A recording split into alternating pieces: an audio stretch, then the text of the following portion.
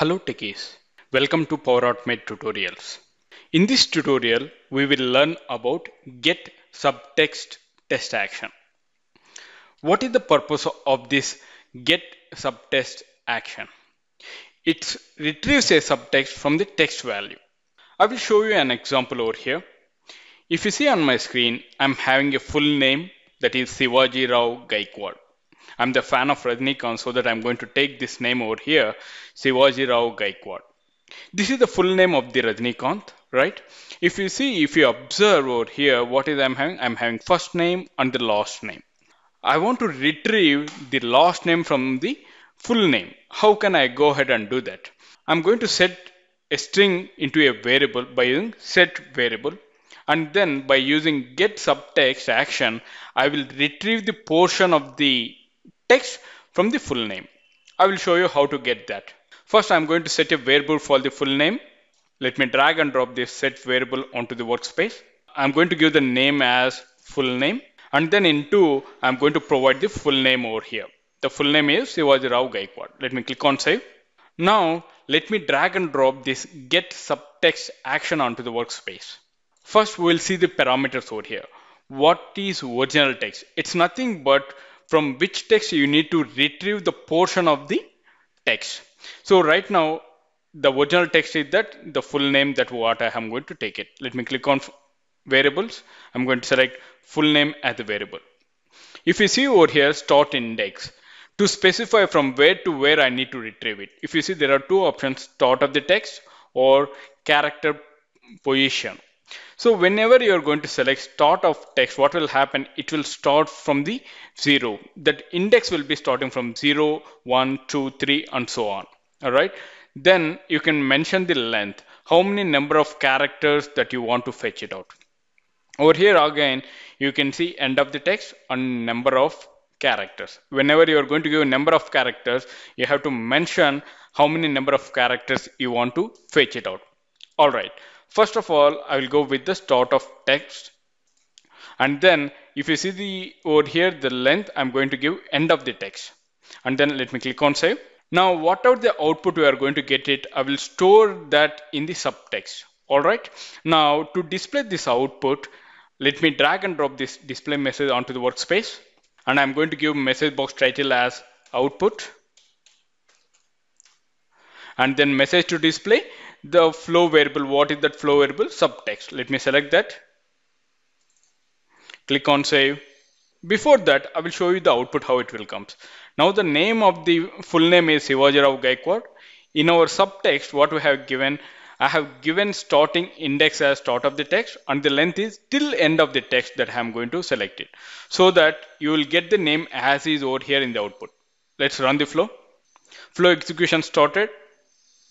And you can see the output over here, the full name we got it, Shivaji Rao Gaikwad. All right, let me click on OK.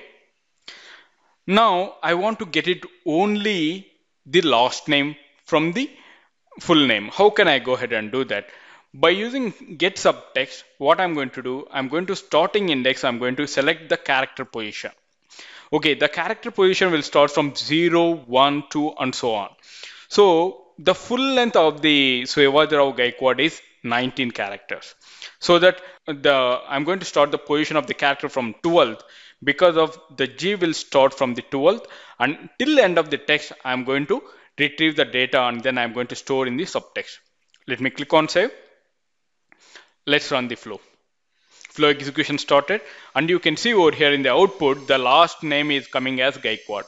Because of the full name is Shivaji Rao Gaikwad, that is the string format. I have stored that in a variable, and then I'm going to retrieve the last name by using get subtext, that is by using the character position as starting position as the character position, and then I have mentioned the length over there. All right, let me click on OK. Now we have fetched the last name. If you see over here in the subtext, I have fetched the last name, but I want the first name. How can I go ahead and do that? Now if you see over here, I'm going to give the start of the text. It's nothing but it will start from 0 indexing, and then if you see the length over here, I'm going to give the number of characters, and I want 11 characters from starting from 0 onwards. Now what will happen?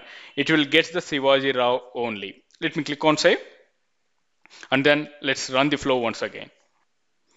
Now if you observe that the output that we got it as Shiva0, and if you observe previously we have given as start of the index, start of the text. Right now we have given the end of the text, and we have given the number of characters. All right, let me click on OK.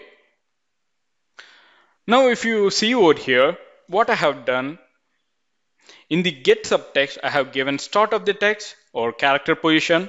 Whenever I have selected the character position, I have again gone for the length, and after that I have given end of the text number of characters. All right. Now, if you want in between, right, now I want to get it the raw only. How can I go ahead and do that?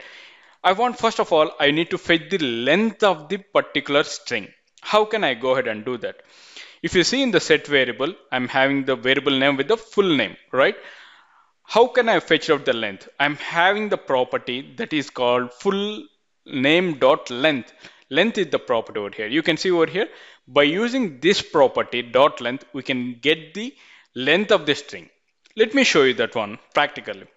I'm going to drag and drop one more display message over here below the set variable, and I'm going to select display message as length, and then which length that we want, the length of the full name. Let me go to the message to display. Under that I'm having full name. I'm going to select full name dot length. Let me click on save. Now before going to display this message, I will do some more changes over here in the get subtext to get only the raw. Okay, I'm going to start from the position, character position.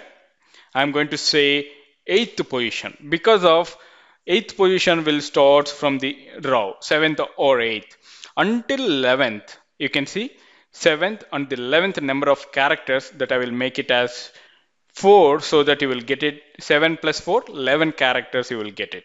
Let me click on save. Let's run the flow. Flow execution started, and you can see the length of the full name is 19. Click on OK. Now if you see, the full name is Shivaji Rao Gaikwad, and I have given the characters over here. The starting character position is 7th, and with the length of 4 characters that I want to get the name over here. Rao, I got it as an output. You can see that Rao has been stored in the subtext. All right, let's click on OK. I hope you understand how to work with get subtext text action as part of this tutorial. Inside that, we have seen how to work with start index, character position, length, and the number of characters to provide to get the or to retrieve the subtext from the text value by using get subtext as a text action. Thank you for watching Power Automate desktop tutorials. If you have any queries related to this concept, please post them in the comment section. I will see you in the next session. Till then, bye bye. Have a wonderful day.